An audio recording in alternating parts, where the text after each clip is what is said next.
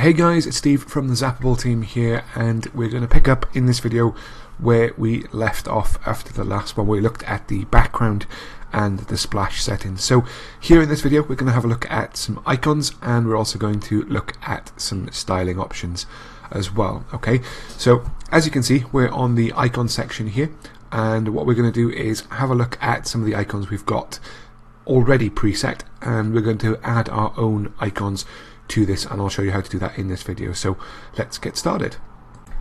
So the first app icon I'm going to look at is the actual icon for our app. So if you've got yourself a device, then you're going to be aware that this is the icon that people are going to select from the phone, from the tablet, to open up the app. Okay, so this is the main visual app that your clients are going to be able to see. Okay, so I'm going to click on this option here, and then this is going to give me the option to either upload and add an image of my own or choose one from the default sets. Now, as this is your main app icon, it's probably going to be the best idea that you use an icon which has been made specifically for your app, to keep it unique rather than choose something which is quite generic. Okay, so for some of the other ones, some of these pre-built app icons may be what you want to use, but for your main app icon I would suggest you have your own made. Okay, so I've got one here because I'm running a golfing themed app. This is probably a decent icon to start with, so I'm going to select that one and hit save. Now for the notification icon, this is by default in the top right hand corner. You can see that there is a flag.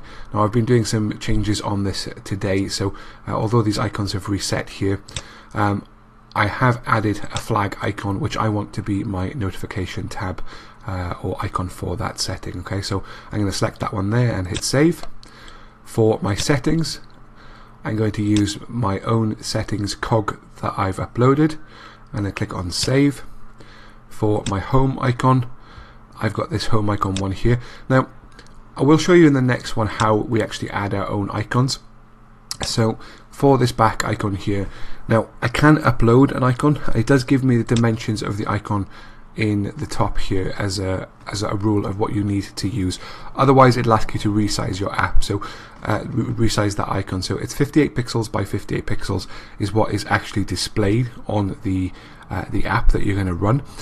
You can create an icon bigger than that and it'll just resize to smaller. Obviously you don't want to use a huge image because you want to try and keep these icon file sizes quite low so that they render quite quickly on the device and they don't take up too much space in the app either. Okay, so if you do want to add your own icon, then in this sort of add icon section you can just click this green button at the top for add new, and then what that will do is it will look for the icons for you on your system. So let me just go in here.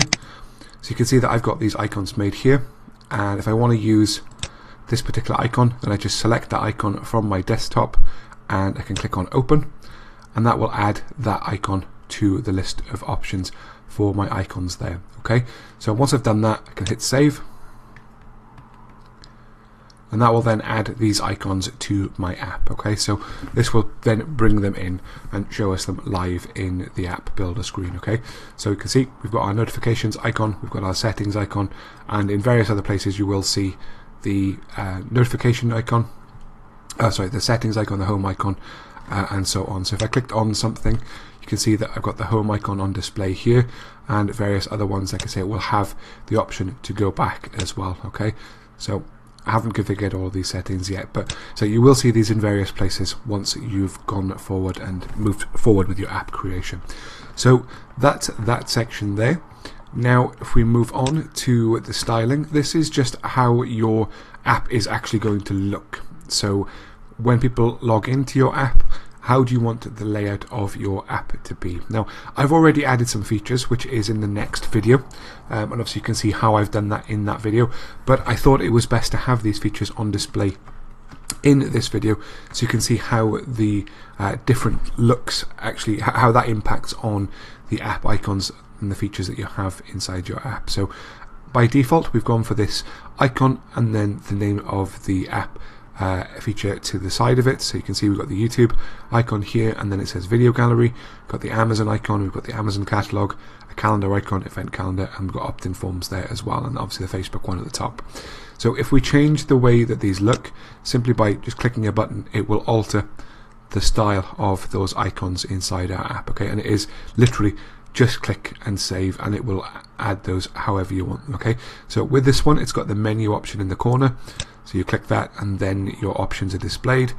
The same with this one, except it's on the other side where the icons will appear, so you can see they pop in from the right hand side. And then we've got one which is across the bottom as well, so you can see that they're small icons just on the bottom here. Okay, so for this app, I'm just going to choose this grid option here. And then for color schemes, we can expand this option here. Now this really is entirely up to you about how you want these to display. Okay, now you've got all your options underneath. I'll just highlight those for you. So these are all the things that you can change the color of, and as I said, this is entirely up to you about what color you choose. And sometimes you might want to play around with this so that you get the exact sort of color combination that you want, as you might find that some things will overlap and not look right against a certain color. There are some default ones in here which don't clash, but you might want to customize these even further to to work out exactly what you want for that particular app. So to change the color, you just click on the option, and then you've got this hex color editor here where you can just literally point and click, and you can see as I'm pointing and clicking, you can see that the title of these icons is changing. So if we wanted it to be a black text, then we just click in the corner. You can also add in a hex code or an RGB value, so a red, green, blue value, if you want into this section here. You simply type that in. So I know, for instance, white is Fs, so I could just use that and choose that. So that means that those have gone to white.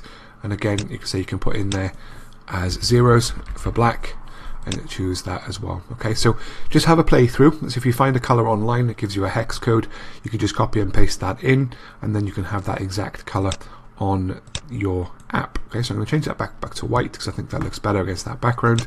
And again, like I said, there's lots of options here that you can choose from to customize the app to exactly what you need. Once you've made any changes, click on the save button, and that will add those changes to your app. And then in the next video we will move on and have a look at the features option. So thank you very much for watching. I'll see you in the next video. Bye for now.